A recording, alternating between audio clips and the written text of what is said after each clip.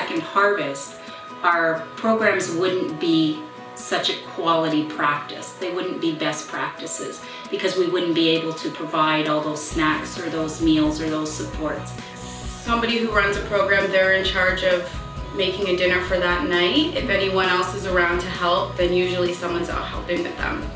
Yeah, and our community events, because we have different community things happening throughout the day, a lot of the participants will stay on because it's their children in the program. So it's the adults' way of helping and volunteering and giving back. For Culture Night, the food that Second Harvest provides feeds on average 30 people up to 100 every Tuesday.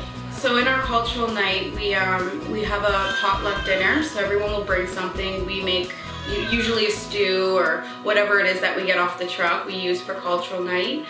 We have a teaching that goes on after dinner, also a craft, and then we have our ECE room open for parents who want to bring their children from 0 to 6 into the ECE room. We don't get much budget to provide dinner and snack and all that kind of thing, so it really does help us out a lot with maintaining what we have and budgeting and providing a meal and a snack for them.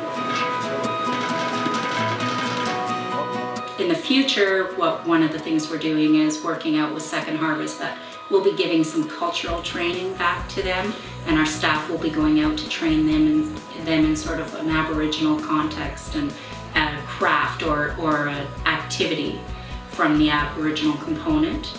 And it's just our way of giving back because you've been so helpful with us.